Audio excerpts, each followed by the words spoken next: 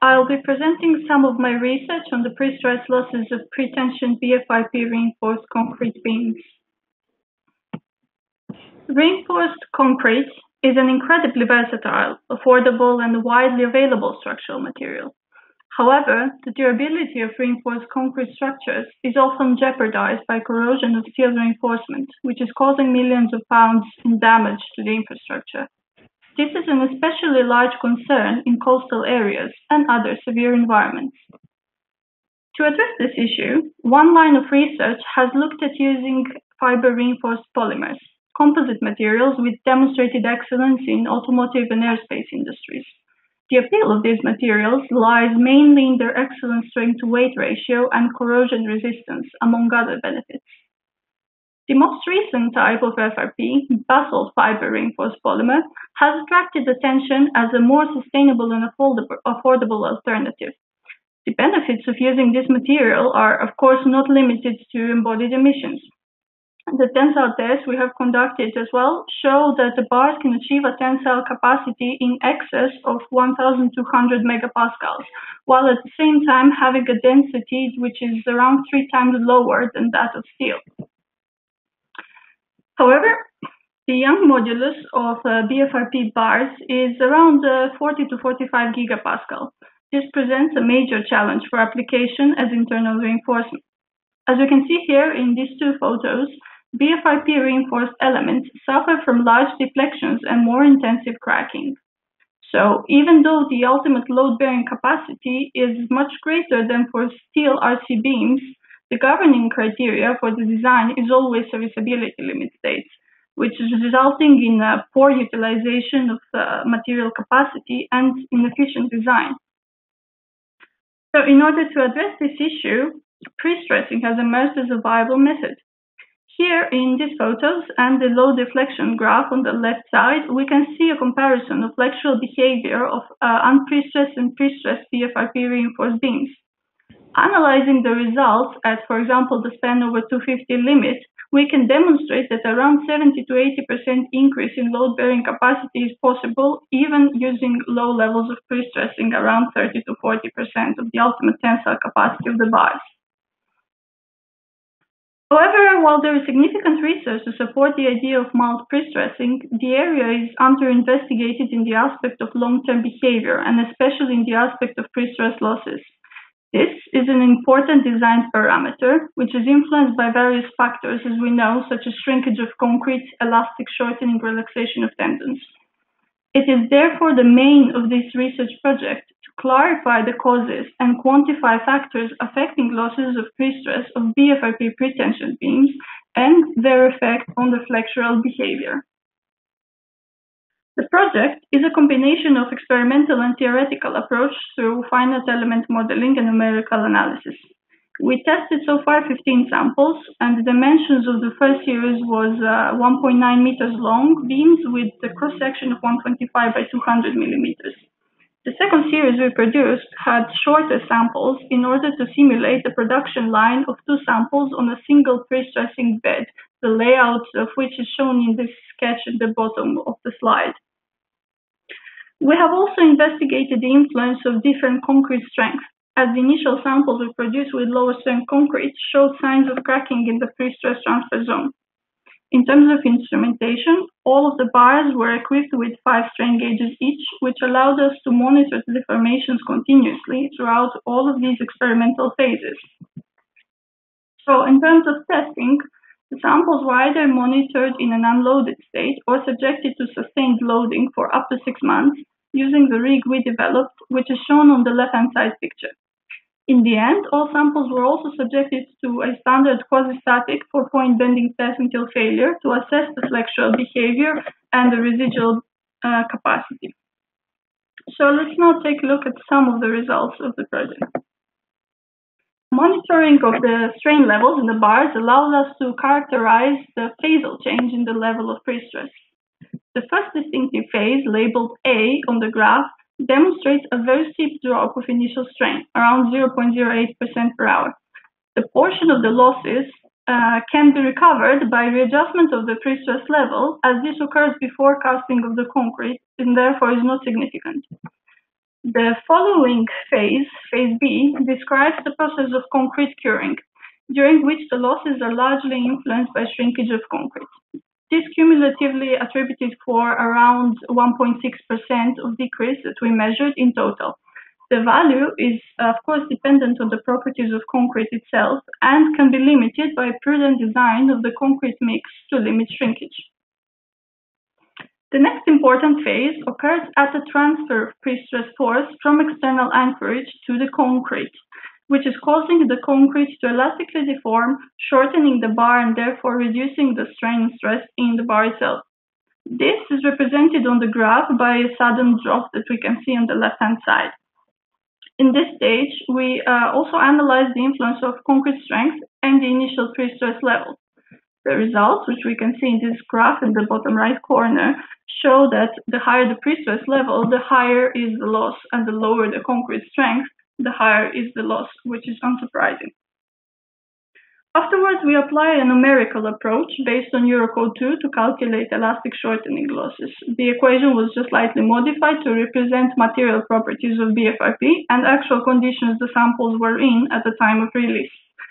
The results of theoretical calculations are here plotted on the graph against the experimental ones, and as we can see, there is satisfactory correspondence.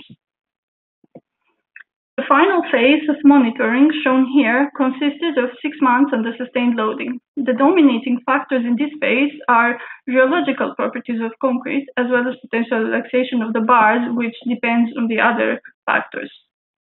The results, which are shown on the bottom right graph, show a very small change in the level of strain for all samples. Additionally, the level of sustained loading does not appear to have an influence. However, looking at the top right graph, the final losses were, of course, in total higher for samples with a higher initial pre-stress. Finally, the results of the 4-point bending test to failure are shown here on a low deflection graph. The graphs follow a typical bilinear pattern, where the point of the change of the slope, indicated here, represents the opening of the first crack. Interestingly, the level of applied sustained loading does not appear to have an influence on the flexural behavior, which we can judge from the pairs of samples, suggesting a favorable retention of structural capacity over time. The samples we then were modeled using ANSYS, and the models were validated against the experimental results, which are shown here in comparison for 3 of the models. We observed more than satisfactory correspondence, especially in the first non-cracked stage, with very good prediction of the opening of the first crack. The crack stage proved somewhat more difficult to accurately model, but the prediction of the final deflection was always within a 10% tolerance, and so was the load prediction. To summarize, the motivation behind this project is to offer an alternative, more sustainable and affordable solution for structures in aggressive environments or with equipment sensitive to electromagnetic interference. Through experimental and theoretical approach, this research project provides more clarity for design of mild pre-stress BFRP elements, bringing them closer to implementation in design codes. Future work hopefully will offer a more commercially viable anchorage solution and optimized manufacturing process to enable the path of BFRP from the rock mines to the construction sites. Thanks to NVIDIA and Magmatech, and thank you all very much for your attention. Thank you, Anna. It's very interesting. I have a first quick question, which was, what happens after 6 months? You did a lot of testing up to 6 months, but as a practicing design engineer, I'm sort of thinking, well, you know, my structure might be there for 50 years, 120 years. Have your sort of models or work to date sort of suggested, you know, can we extrapolate what might happen in that period? What should we be doing in that period? Are we concerned about further losses in that period? Yes, thank you. That's a very good question. Initially, the testing was planned for an even shorter period, and because we had the capacity to do it, we prolonged it to 6 months. But as we observed no change in the deflections in this period, and neither in the strain levels in the bars, we decided to terminate the testing, as we can extrapolate then the results, as you mentioned, to find what will be a prediction for real service life capability, because 100-year testing, of course, is not practical for lab testing.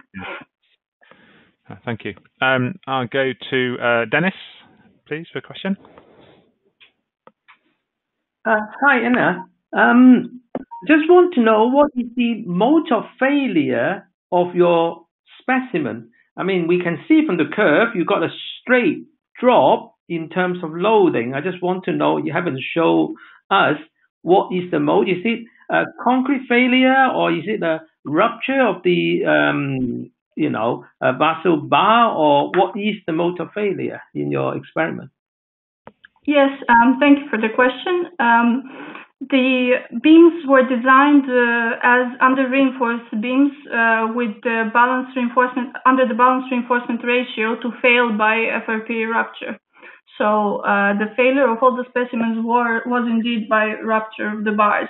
If we were to make over-reinforced elements with a larger percentage of reinforcement, we would achieve concrete crushing, which is recommended design for using FRP as internal reinforcement, for example, in the FIB technical build bulletin.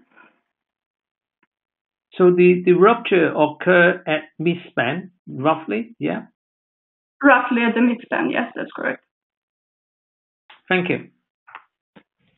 We have a question from the audience, which is, have you considered creep rupture of BFRP?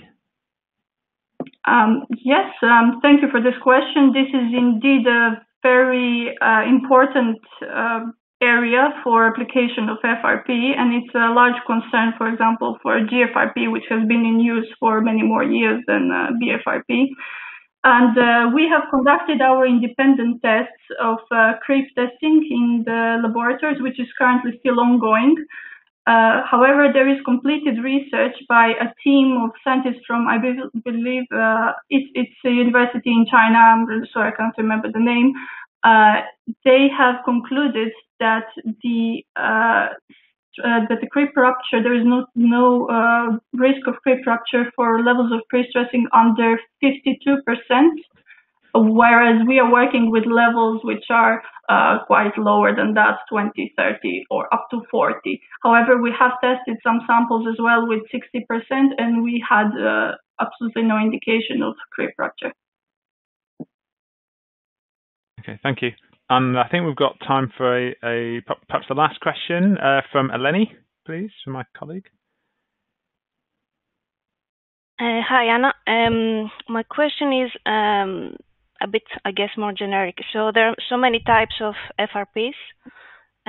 Do you have a sense of, for example, if BFRPs behave better in terms of creep effects or relaxation effects compared with GFRPs or CFRPs?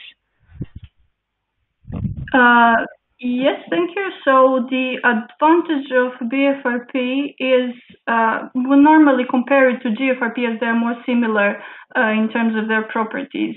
So BFRP has better resistance to alkaline corrosion, which is an issue for GFRP as internal reinforcement in concrete, which is of course an alkaline environment.